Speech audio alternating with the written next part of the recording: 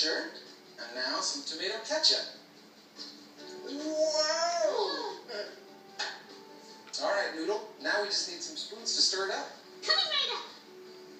I did yellow for you today. Good job. Green. All right, let's stir it up.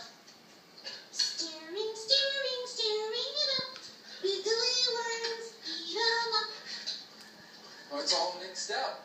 Now we can add our spaghetti wiggly worms. Since worms aren't this long, we'll break it in half and drop them in dry just like that. What about the rest of the spaghetti? We'll be able to use that later. Okay. While those are cooking, we can clean up.